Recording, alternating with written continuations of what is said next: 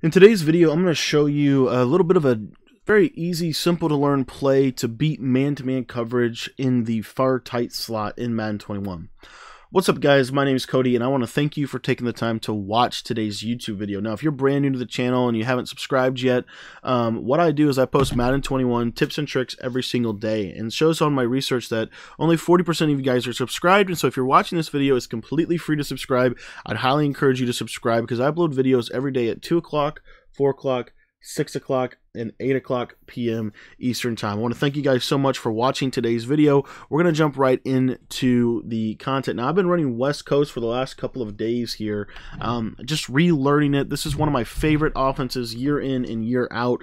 And the reason why it's one of my favorite offenses year in and year out is because of the simplicity of it and the ability that it has, in my opinion, to be able to win big games because of some of the quick runs, the quick passes. Those kind of things are always really, really important throughout the course of a Madden matchup, in my opinion. So we're going to jump right in here, and we're going to talk about how to beat man-to-man coverage, all kinds of different types of man-to-man coverage. But specifically, what we're going to focus in on today is a basic man-to-man coverage that you're going to see, all throughout. And I'm going to show you this out of one of my favorite plays, X spot. Now, what you'll notice with this play, as we broke this down a little bit earlier, is there's several. The beauty of the West Coast is there's actually several ways to run this formation. I mean, several ways to run this formation. And so one of the things that I like to do is I like to do kind of a little stack, almost little natural pick and rub. There's some things you can do with this that are going to create natural picks and rubs. Basically, what we're going to do is we're going to put the fullback on a little swing route. We're going to put the left side receiver on hitch, and we're going to put Godwin on a slant. But instead of motioning him to the right, we're actually going to motion him to the left and snap as soon as he moves. And what you're going to see here is it's going to create a natural pick on his man guy. That little hitch route is going to create a natural rub, a natural pick on Chris Godwin's man. Now, you don't have to put him on.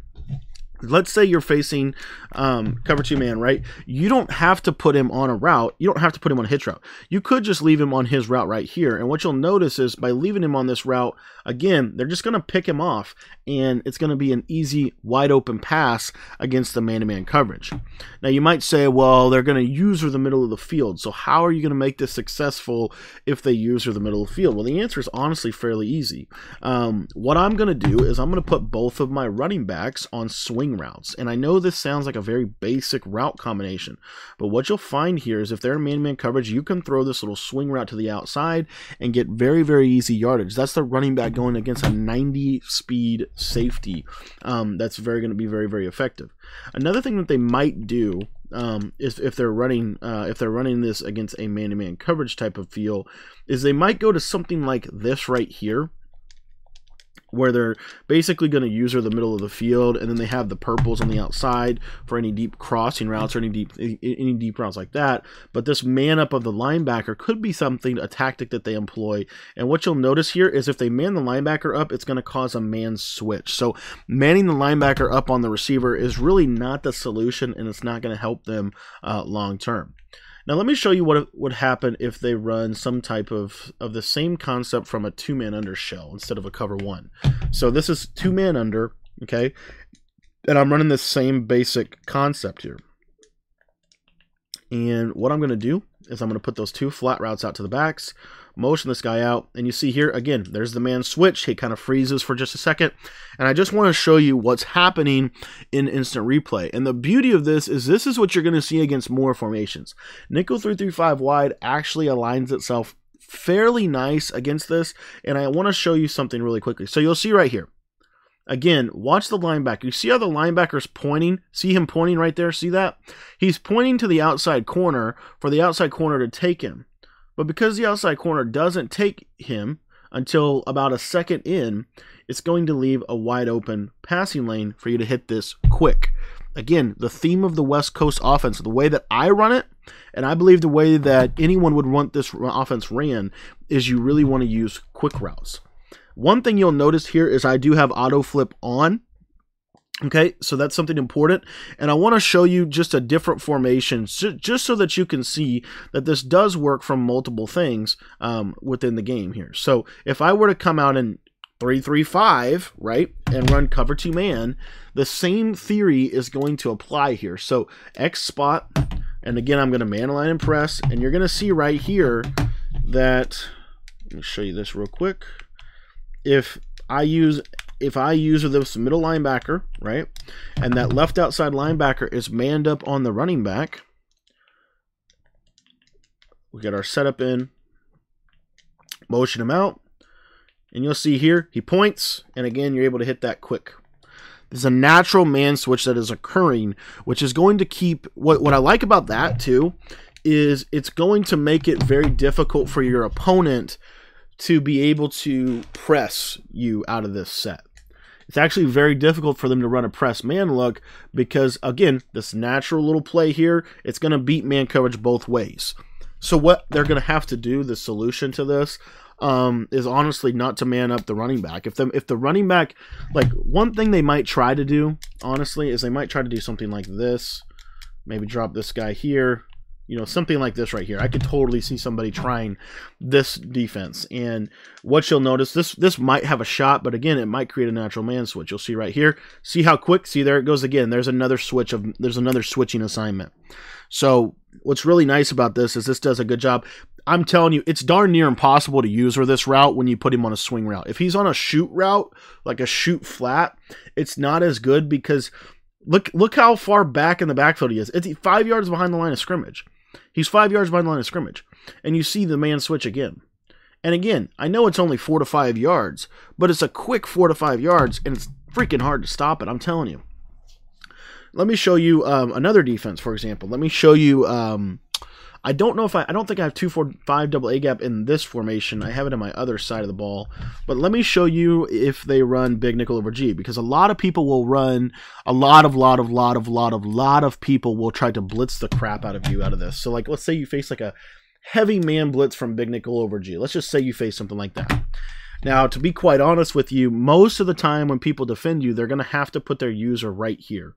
Almost guaranteed that they're going to have to put their user right there, okay? That's going to help them stop the run.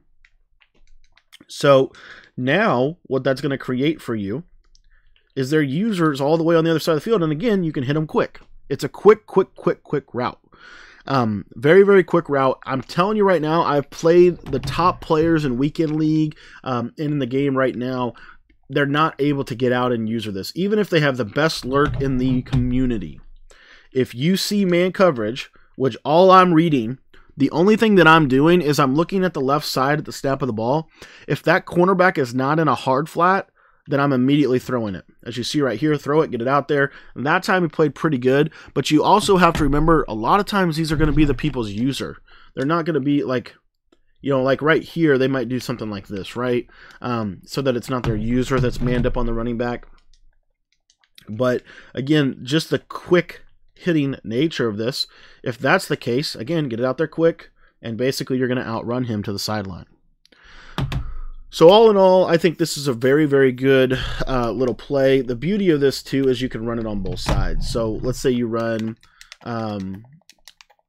you know, your fullback is now on a swing, and what that's going to do is allow you a little bit more time to be able to hit that route as well. But now let's get into some of the other things that this thing can do against man-to-man coverage. So first and foremost, again, you're going to see a lot of this look right here. And, you know, pretty much guaranteeing you that you'll see something like this right at the snap of the ball. So as you start to see stuff like this, what you're going to do is this slant route is going to be wide open about 99% of the time. And typically what they'll do is they'll user it. Almost every time they're going to user the slant route from this formation. Pretty much guaranteed. Okay, so if they user the slant route from this formation, now what that's going to do is it's going to create openings for your tight end route, right? Your tight end route coming over the middle of the field. So you've got your slant, you've got these little quick routes right here. Snap him right there, right? So he's stacked right behind him. Now you wait, and you're able to hit that tight end coming across. Now, if that tight end doesn't have very good route running, at this point in MUT, you guys should probably all have tight ends that have good route running. Let's say you don't have a tight end that has good route running. That's okay.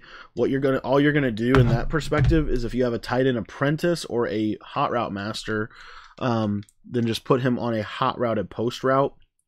And what you'll see is he's going to come open a lot better against man-to-man, get a little bit better inside position. Let's say you don't have a tight end apprentice and you don't have a post, there's no way for you to put him on a post route. In that situation, what you're going to want to do is you really have to read this carefully, but as long as everything continues to stay consistent here, this tight end, right when he cuts inside, right there, he's going to get separation. Now, one of the things you'll notice about this little spot route to the left side of the field is it does a pretty decent job of actually climbing against man-to-man coverage. It gets pretty good depth, in my opinion. So we'll show you that real quick. Let me see if I can. Let me go back to this coverage real quick for just a second, because we got kind of a. We'll have to do it like this.